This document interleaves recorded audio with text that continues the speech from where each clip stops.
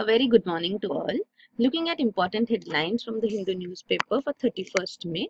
On the front page you have Modi takes oath with 57 ministers at a glittering event. So you can see that new names have come in the cabinet also. So here it is Amit Shah, former foreign secretary, S. Jaishankar have been inducted. So you can see the cabinet ministers shown here.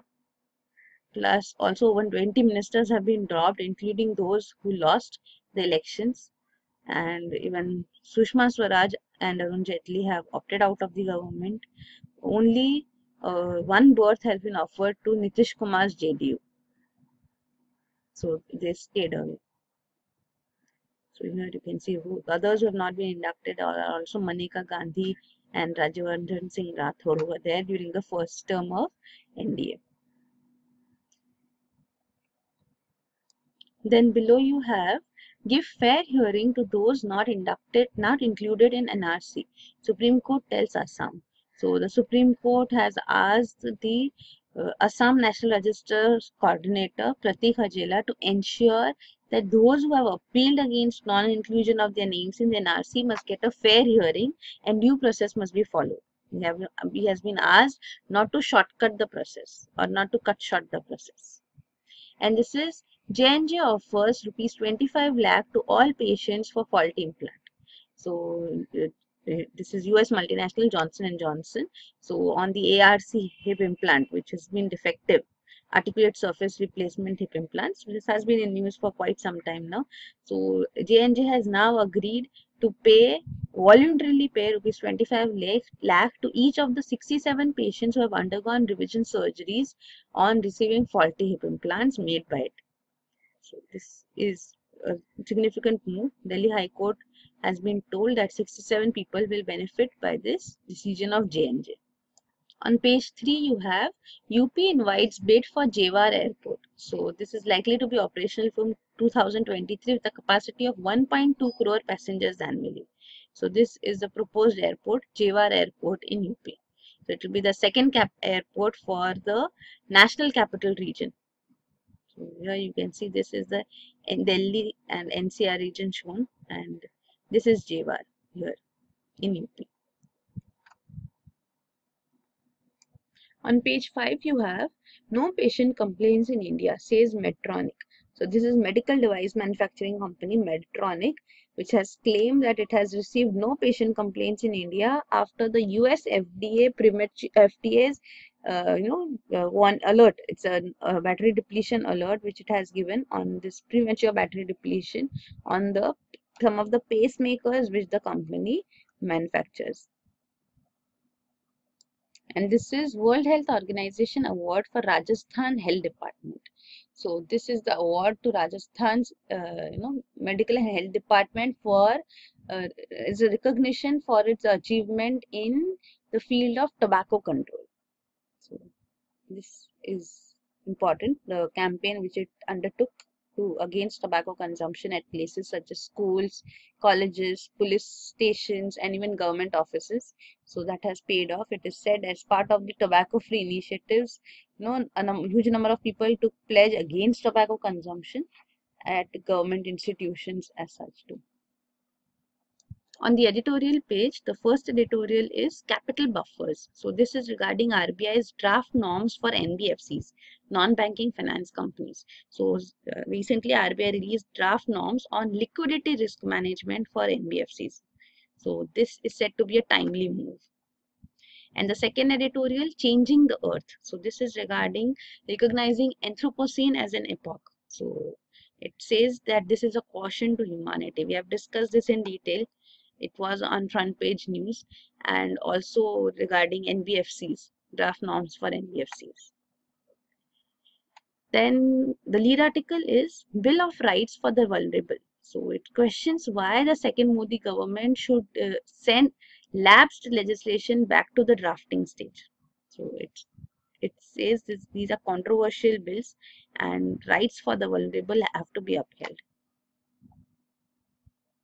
You can see the citizenship bill, the NRC exercise. So these are problematic social bills like the transgender bill, the surrogacy bill, trafficking bill. So it says in each of the cases, the draft legislation was correctly introduced with the aim of addressing an existing lacuna in the legal landscape.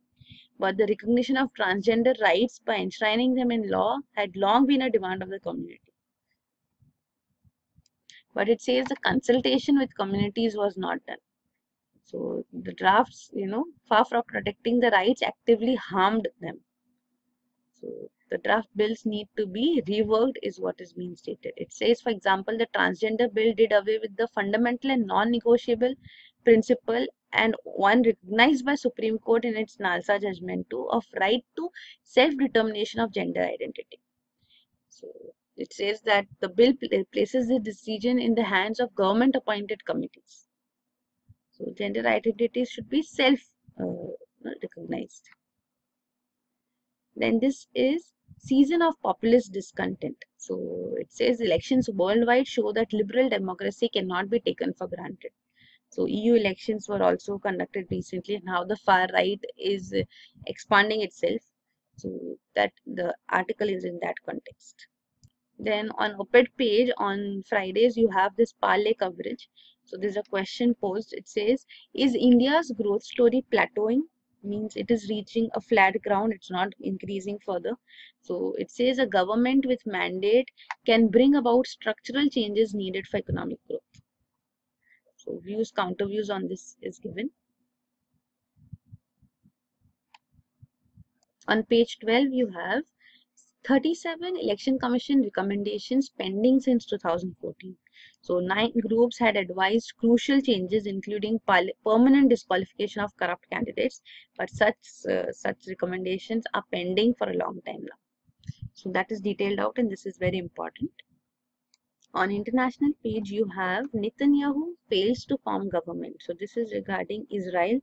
The lawmakers here voted to dissolve parliament, and PM has proposed to hold elections on September 17 now. And then here you have White House asked Navy to hide warship John S. McCain. So this is a report which has come forth, but US President and Defense Secretary have denied issuing such order. On business page, you have 3 PSUs Inc. joint venture pact for buying rare metals. So this is NALCO, the National Aluminium Company, and then Mineral Exploration Company Limited and Hindustan Copper Limited. So these 3 PSUs have signed a joint venture, are set to sign a joint venture agreement for making overseas acquisition of reserves of rare metal like lithium and cobalt. So working together on that. So NALCO is going to hold 34% of this proposed rupees 100 crore entity, which will be formed by these 3 PSUs. And this is NCLT approves Tata Steel takeover of Bhushan Energy. So the debt-laden firm Bhushan Energy will be acquired by Tata Steel, and National Company Law Tribunal has approved this acquisition for about rupees 800 crore. So it's there.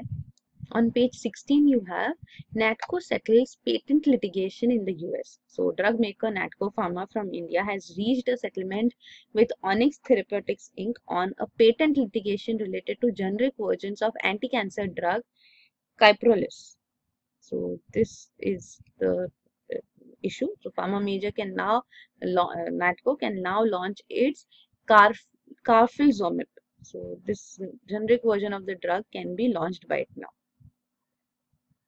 So this is an agreement reached between the 2 entities. So the NATCO has been given the license as such. It has been granted license permitting the launch of its generic drug.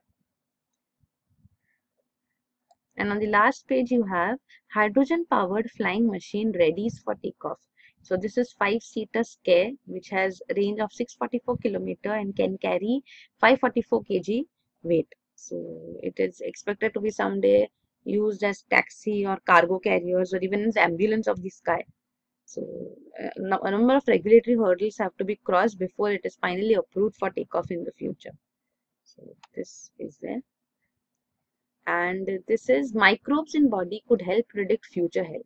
So it says that repeated tests may help those at risk. So a single test to see what gut bacteria you harbor is such, may not tell much, but research says that repeated tests spotted that the microbial zoo changing in ways that eventually may help doctors determine who is at risk of preterm birth, inflammatory bowel disease, and even diabetes. So repeated tests help understanding the microbes in the body. So this is a new study. And that is it. So these are the important headlines. For detailed coverage of current affairs, you can visit our website, aasha.com. Thank you.